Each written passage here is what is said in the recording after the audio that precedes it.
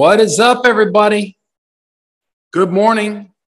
Good morning. Are you ready to go today? It is Wednesday, Cinco de Mayo. Happy Cinco de Mayo, everybody. Welcome to the podcast. If you're listening on Spotify, Apple Podcasts, Google Podcasts, or watching on YouTube, we got a really good show for you today. I am excited. I've been wanting to discuss this topic since these things. I wish I could do a podcast every single day. There's so much content. We struggle with that because of our schedules and everything we're doing around here. But man, I would do a podcast every day. And before we get into our content, it's kind of wild because when I was doing radio, I didn't like the radio because of all the stuff that we had to adhere to, the rules and guidelines and all of that. But we don't have that here. So welcome to the show. Today, we are going to take an interesting look at a couple of things. Today, we're going to be talking about Twitter, Disney, Netflix, CNN, plus Arizona tea. You might be thinking, is this about stocks? No. Is this about, it's just about opinion and what's happening in business. But most importantly, it's about capitalism and something that I think is, if you guys have been with me for a while or have listened to why I'm doing this podcast, you'll know for sure that this podcast is a way that I can kind of give you my thoughts and opinions. Here's my disclaimer. I want to hear everyone's opinions. I respect everyone's opinions because I'm not always right.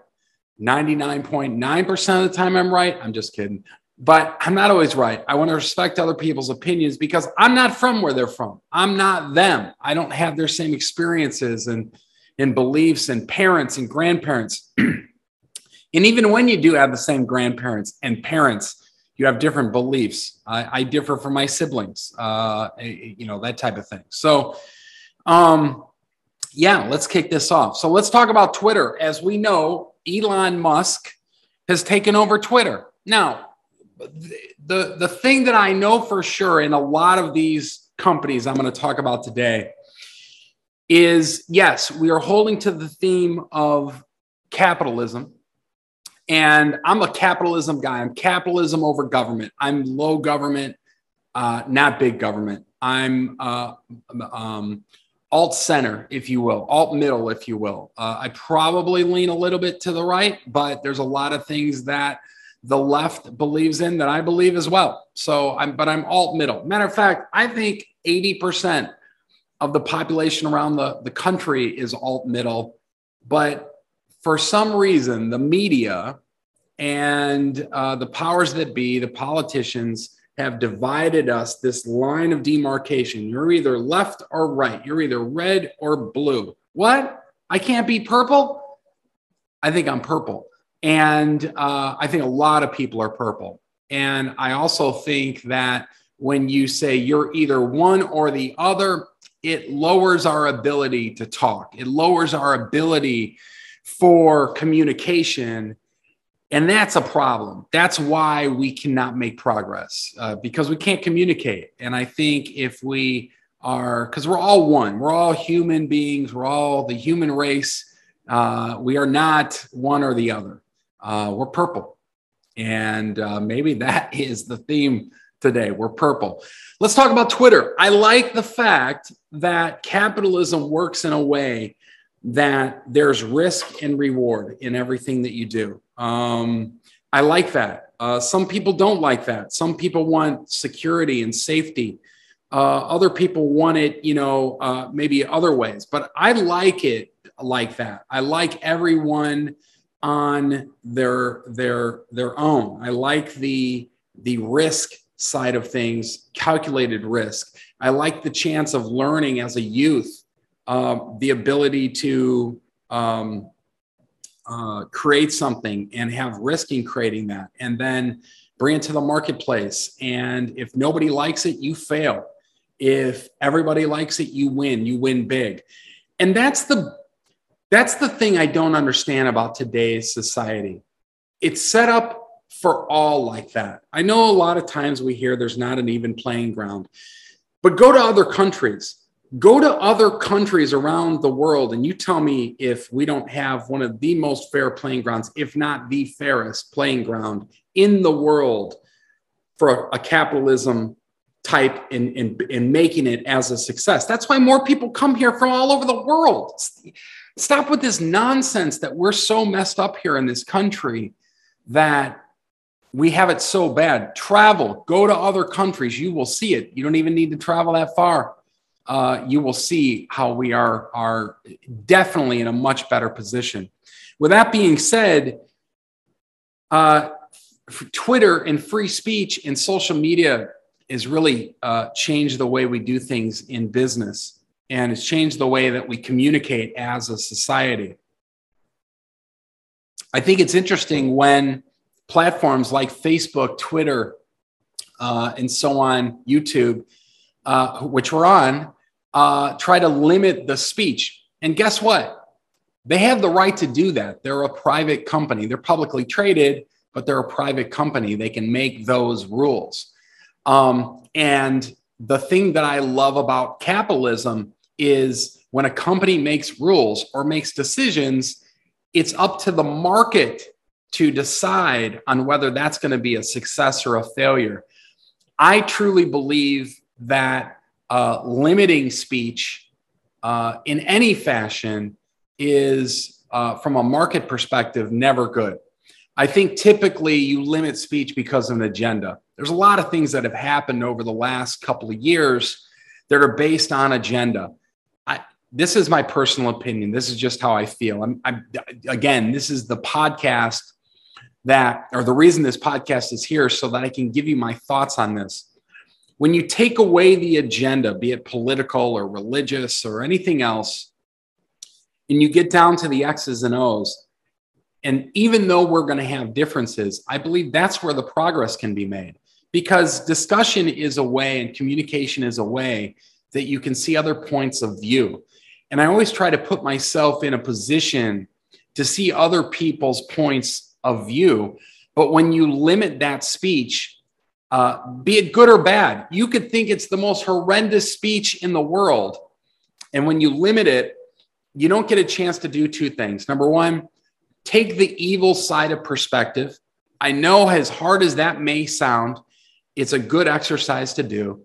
And number two, if it is truly wrong after you've looked at that perspective and sat in those shoes and been in that spot, you lose the ability to influence, convince, change, make progress. And that's why I don't like limiting free speech. So this idea of Twitter and Elon Musk coming in and making an offer to buy Twitter through a stock takeover and an aggressive stock price, $46 a share, $44 billion. He has the ability to do that, and kudos for him. I think that this is a guy that is another guy that's alt middle, and for lack of a better term, this idea of dividing, whether you're one or the other, red or blue, left or right, has really changed his outlook on things. So as he started to get censored on Twitter, and other people as well, both on the left and the right, frankly, probably more on the right, but definitely there's been some things with the left as well.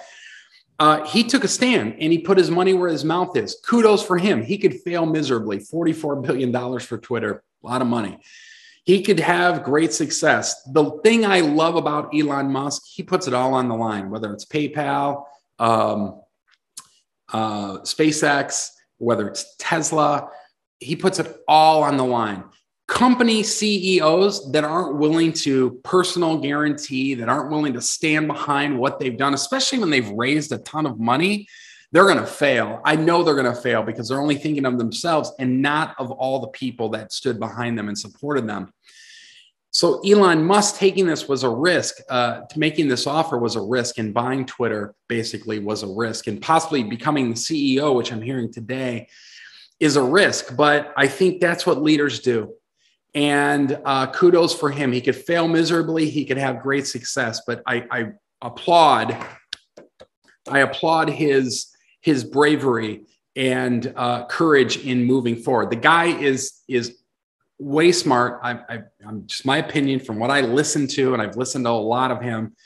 And I think he does not give a shit about money. I'm telling you, he does not give a shit about money, the way he talks. And spend a little time with him, reading him and his background and where he's at now. He doesn't even own a house. He couch surfs on friends' couches. This is the richest guy in the world. So I think he cares about helping people. I really do. And I think that it's a testament of that. Sure, there's some haters of Elon Musk. There's a lot of haters of Elon Musk.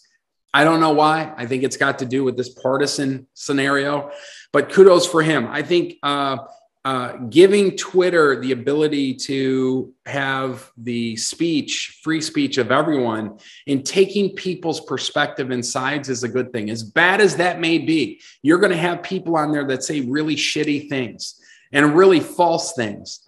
But I'd rather have the ability of letting the market dictate what that is. I don't want government to tell me what that is.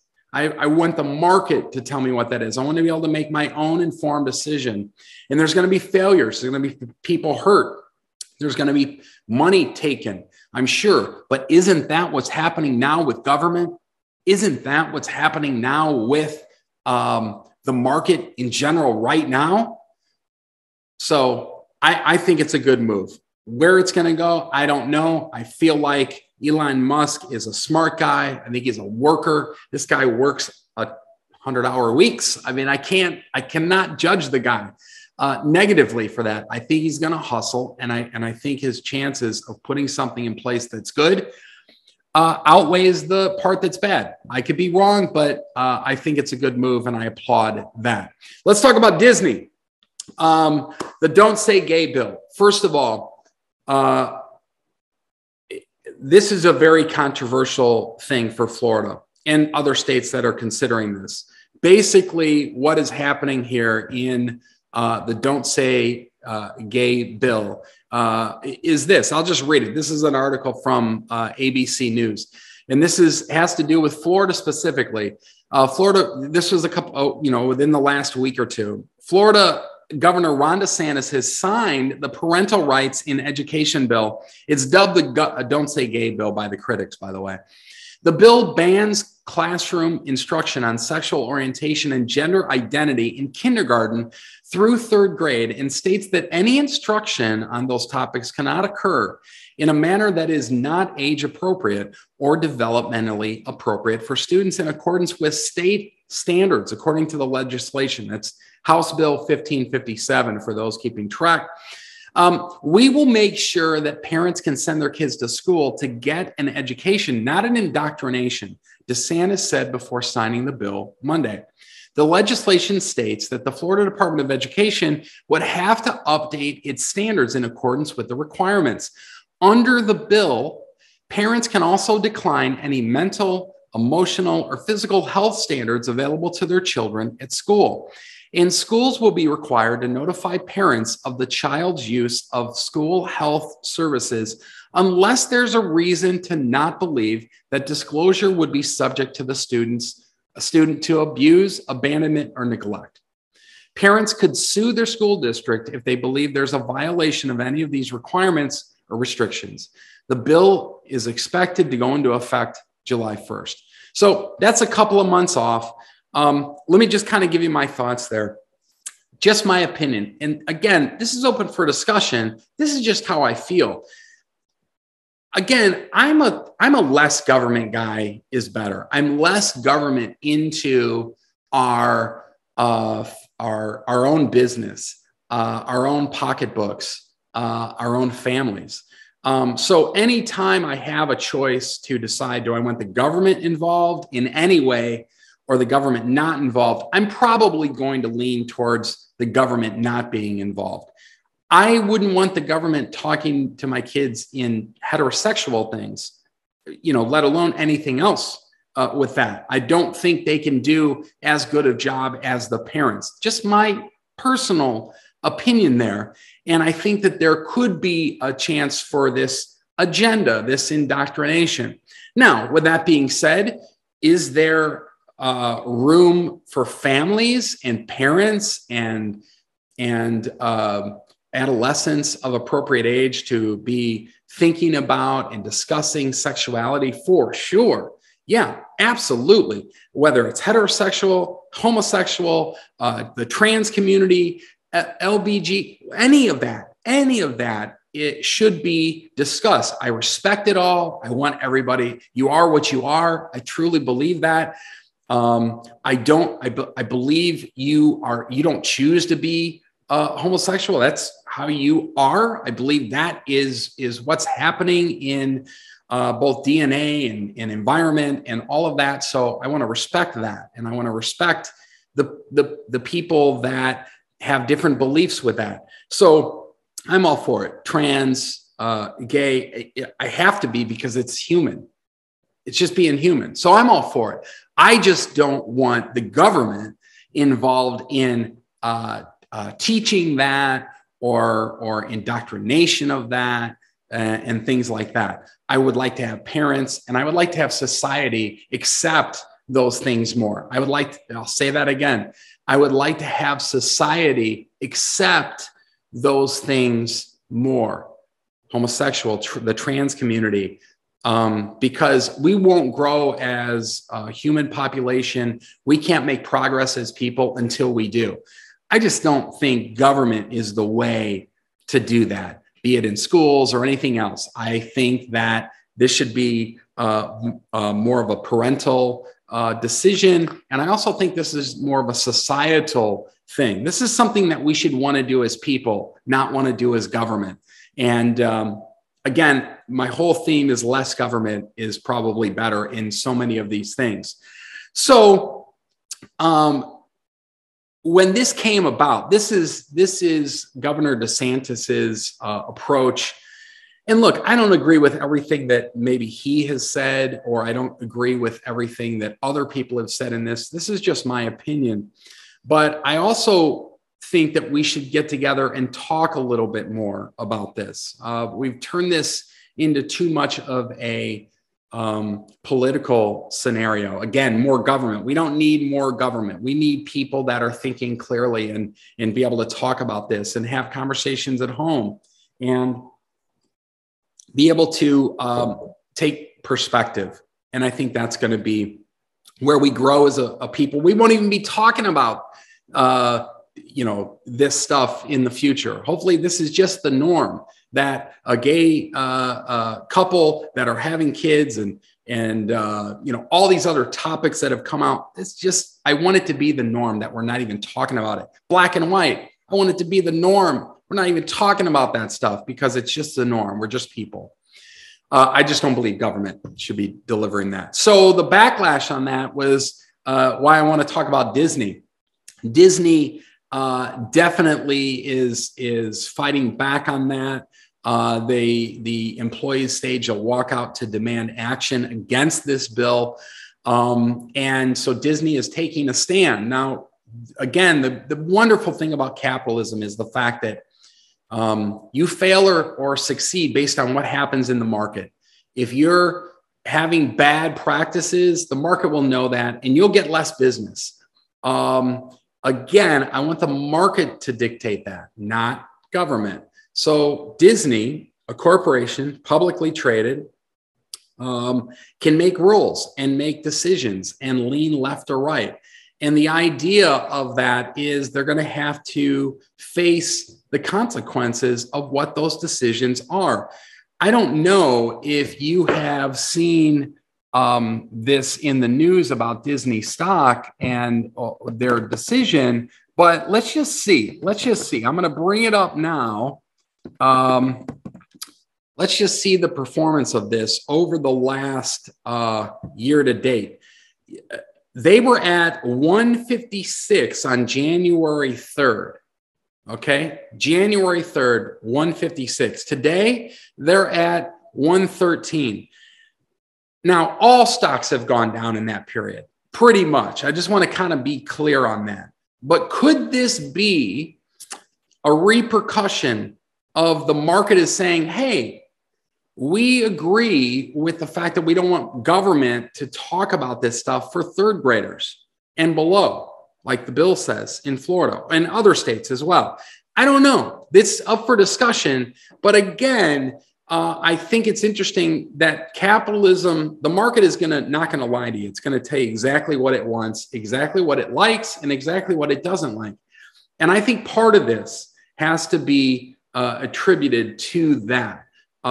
Because if you think about coming out of COVID, places like Disney would be on the upswing, and that's not happening. Even though the majority of stocks have gone down since the beginning of the year, that is not happening with Disney. And I think that has to do with what we've been talking about here. So if you're watching on YouTube, you see the stock sequence on the board here. But if you're not, just note that it has gone down significantly, like 28% year to date because of that. Okay, that's Disney. They've taken a different approach to that. And respectful, I get it. You can do whatever you want. That's capitalism, but the market is going to dictate that. Again, more capitalism, less government. I can't think of too many things besides, starting the country and providing us with the freedoms that we have here today. I'm not talking about any of that stuff. I'm just talking about the plays of government. They haven't been too successful when they've gotten involved in people's lives. Look at Social Security, look at Medicare, look at Medicaid, look at all of the things that are a disaster today. I know they've helped people to the point, but financially they're a disaster. Other decisions have been a disaster. So the debt, look at the debt. If this was a company, we'd be bankrupt. If this was a family, we'd be bankrupt. We're a government that prints their own money based on several factors. As you know, if you've listened to this podcast, we should be more in trouble than we are if you look at our balance sheet and such. But we'll leave that for another podcast for sure. But Disney, interesting story there.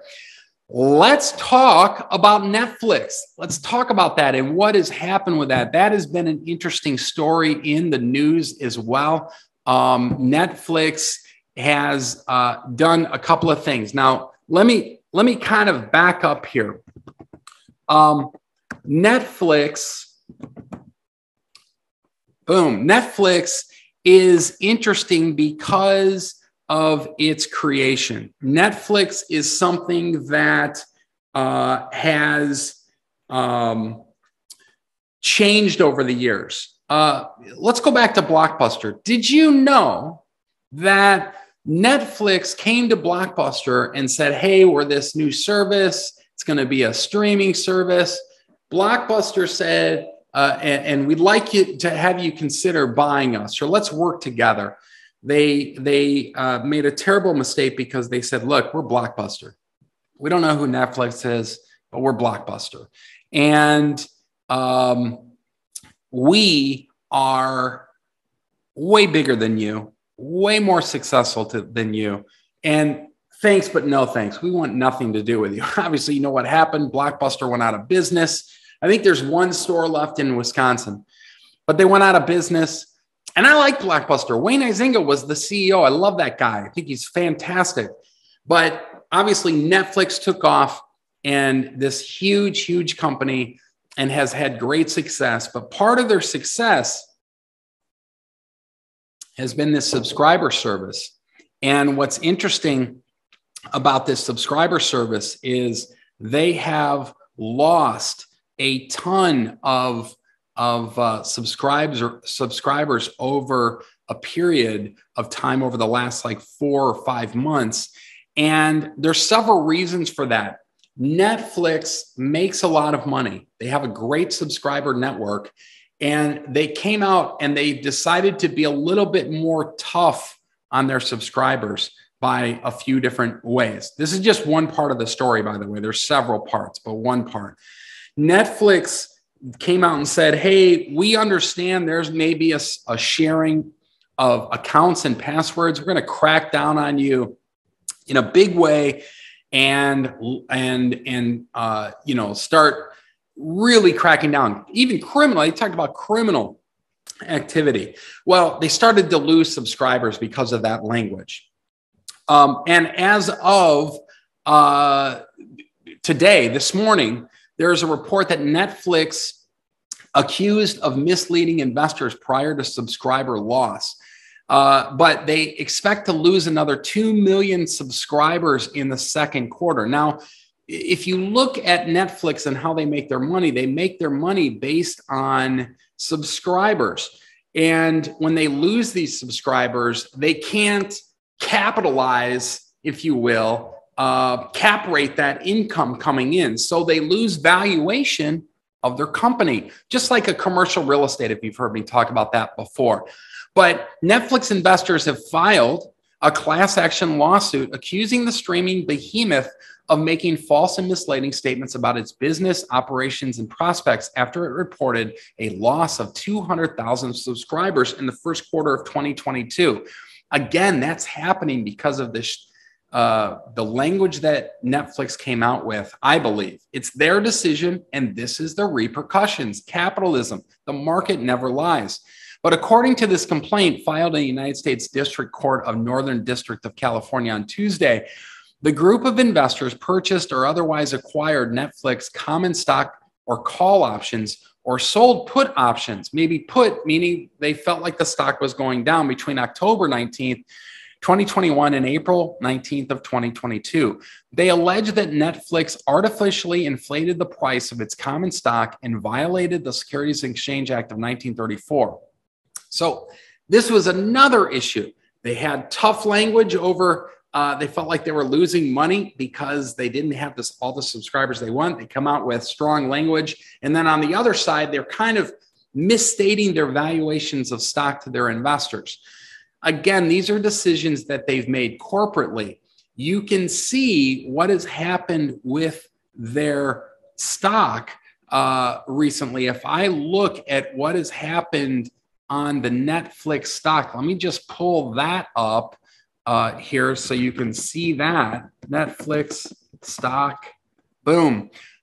If you look, it's gone down about 11% today.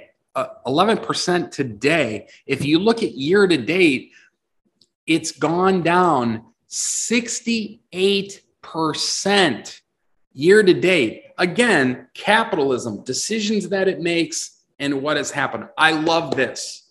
I don't want any company to go down in valuation. I feel for the shareholders and such, but I love this risk. I love this ability for the market to dictate what's going on, not government. The market is going to dictate what's going on. If they like your product or service, they'll buy more. Valuation rises. If they don't like your product or service, your valuation will go down. That's it. I would like less government, more capitalism. And I think the cream will rise to the top in that case. So anyway, check that out. I think you'll dig that.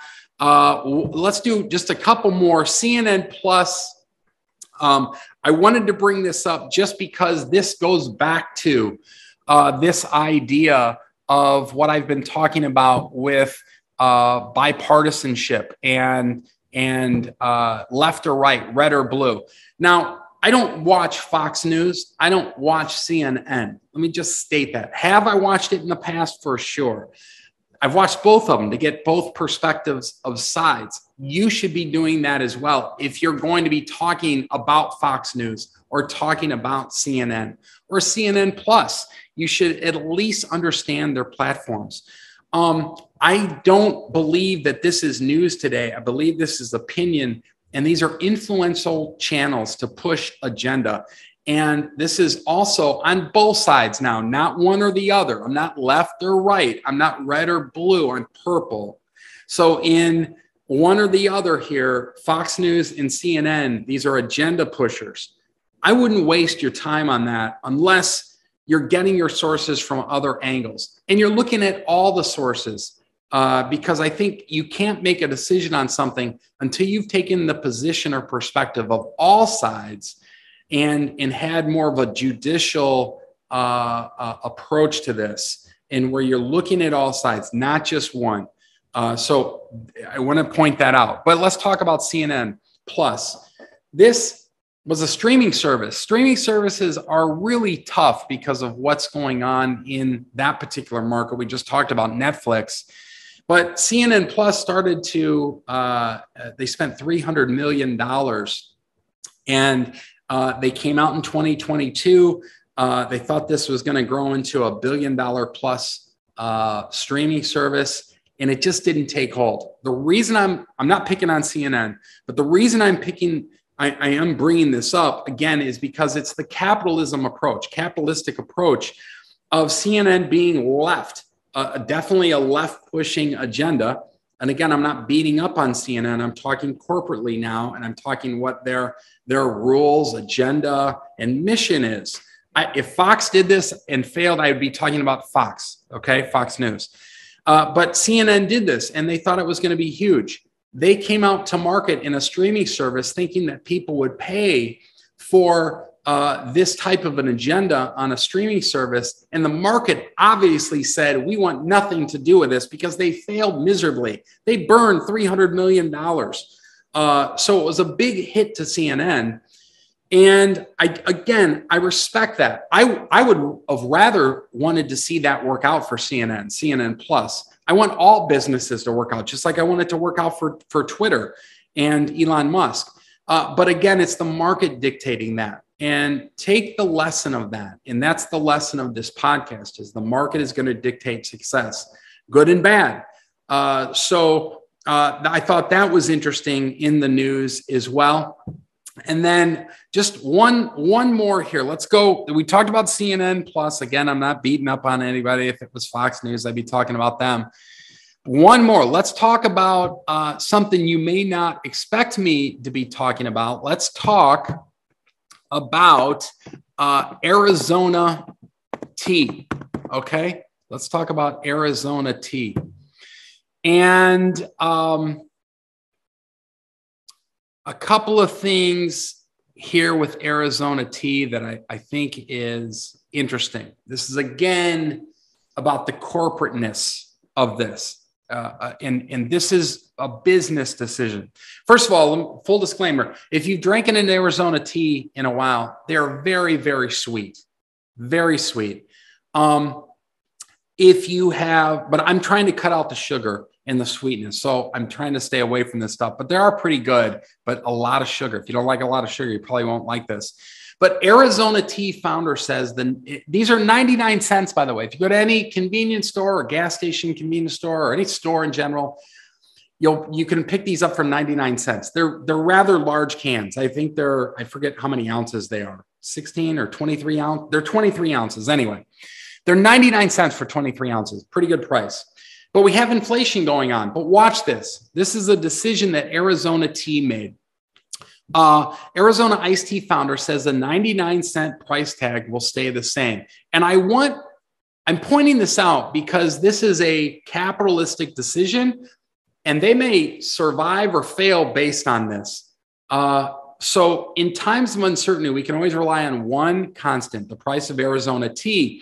Arizona Beverages chairman and co-founder Don Voltaggio knows the value of relationship. This shrewd understanding, he said, he told Today Food in an interview, is why, despite recently witnessing inflation rates hitting a 40-year high, he's sold his iced tea drinks at the same exact price for years, 99 cents. Best known for its cherry blossom aesthetic, hefty 23-ounce size, and reliable 99-cent price tag, Arizona tea is one of those gas station staples whose prices make sure it's sure and sound go-to, like your mom's lasagna or Rhythms of Old Faithful. It's now a viral article published last week. The LA Times posed the question, as inflation soars, how is Arizona iced tea still 99 cents? Now watch this.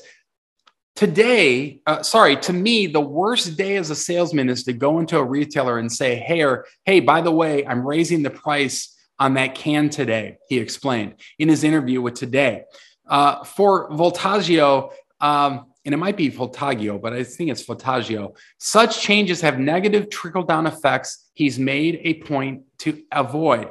After all, an increase in price for a retailer means a change in what a consumer might purchase from them altogether. More, it might cause a customer to overlook the tall, brilliant cans oft found in the refrigerated sections of bodegas, corner stores, and pharmacy chains in the future. Our point is that what you want to do is have a customer come in and get a fair value on a can of tea or juice, and then buy other things in your store to offset those costs. Again, this is the decision that they're making. I think it's interesting. I saw in here, I won't read the whole article to you, but I saw in here where he said, yes, prices have gone up. That means that we will just be making less profit in the future. So rather than pushing those high prices to consumers, he as a business is making the decision to say, we will just make less profit.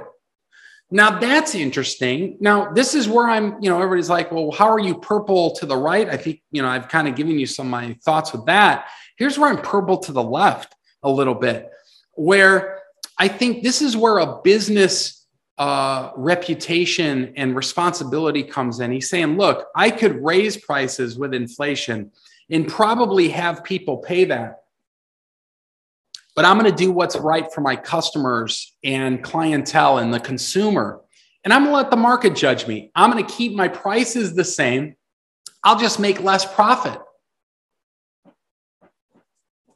I'll say that again.